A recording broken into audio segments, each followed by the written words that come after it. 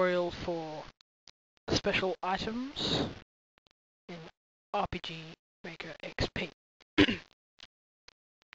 Today I'm going to teach you how to make an item like teleport you somewhere, or but like once you use it, it teleports you somewhere, or like summon something, like say someone to fight for you on your side. Okay, so we're gonna start with making a teleporter. Let's just create it here.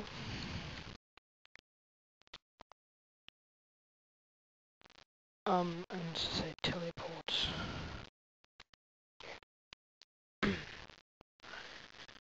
Now,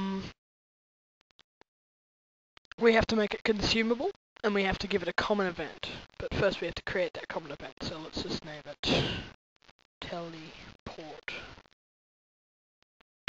And first what we do, right, is that we go do you, wish, who cares, just write it down. Choice is yes or no, and if you click yes, it will teleport you to somewhere. First I'm going to create that place.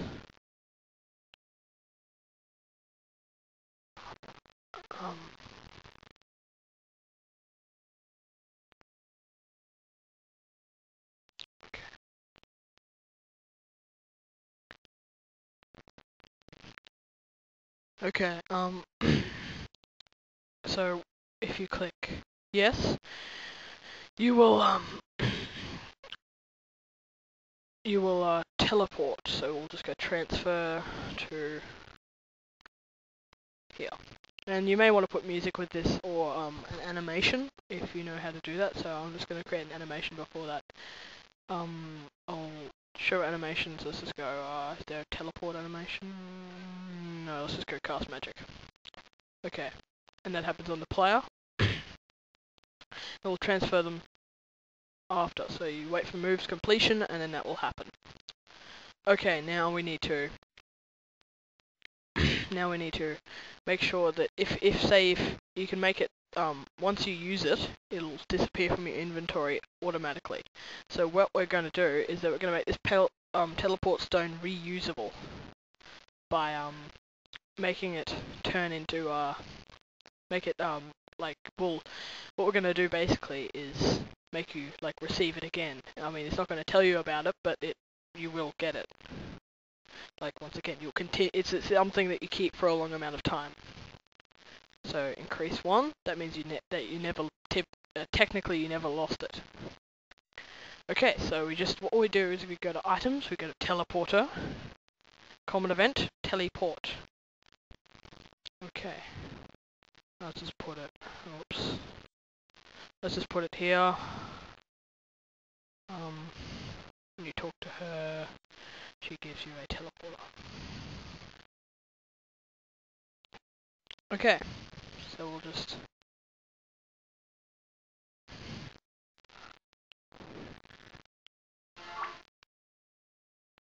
Okay. Okay. Okay, talk to her, I think. She didn't say anything, of course, but you know. Teleporter. So now I have a teleporter. If I click on it, blah blah blah blah. Yes. And suddenly I teleport there.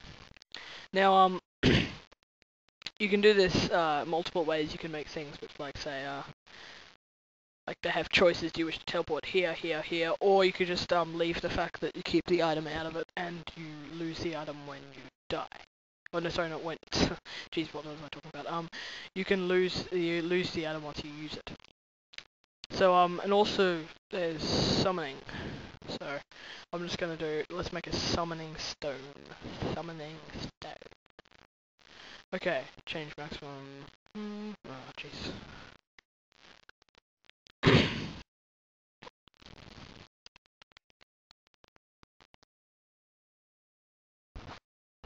Whoops. Okay, summoning stone, and we create a common event for this. So let's just create another one. And this is technically like the teleporting thing. I'm not going to give it. I'm just going to say SSS if you activate it. because I'm lazy, but okay, so what we're gonna make is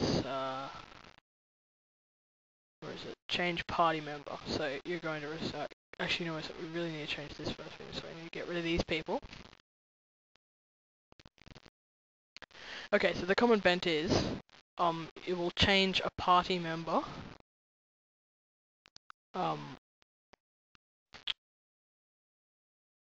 It will change a party member, so like you'll summon a party member. I'm just going to use Dorothy because I'm bored and I don't like. Well, I'm being lazy again. So add. So I'm just going to call this summon, and that will add Dorothy to your party when you use it.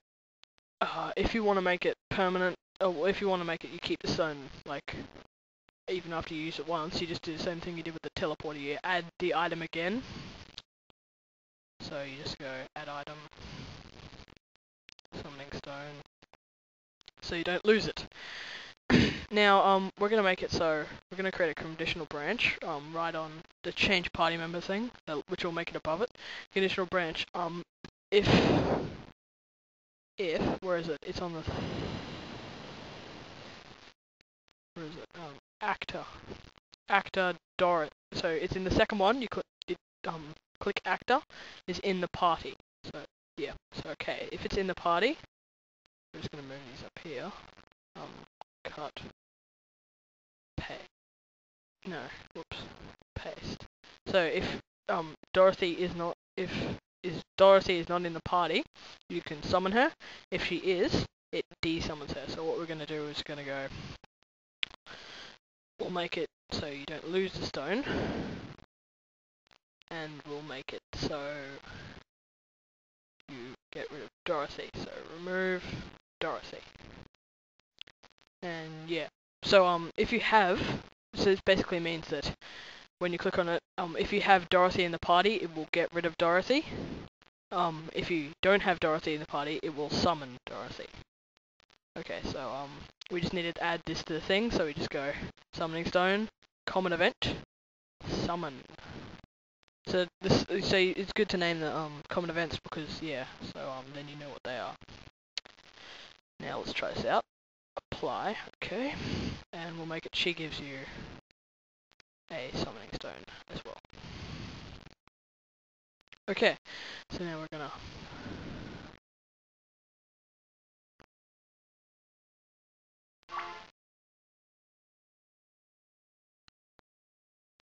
now she gives you in the item things summoning stone. So I do not have anyone in my party, as you can probably see. So I'm going to go items, summoning stone. This is SSS because I couldn't be bothered to type anything. And now I check in my party. I have Dorothy. Dorothy is added. And normally I would do this, I'd make some sort of beast and it would only have a small amount of hit points, so it would die quite easily. So yeah. And now, if I want to de-summon Dorothy, I just click on the summoning stone again. It'll say SSS. And then Dorothy is gone. So that's how easy it is. And that was my special weapons tutorial. You can use that for a lot of different things. It's just all in the common events, but that was just mainly how to teleport, use things for teleports and summoning. You can also make skills increase, levels up, you know, the full-on rare candy thing. Yeah. Thank you for watching. I used to get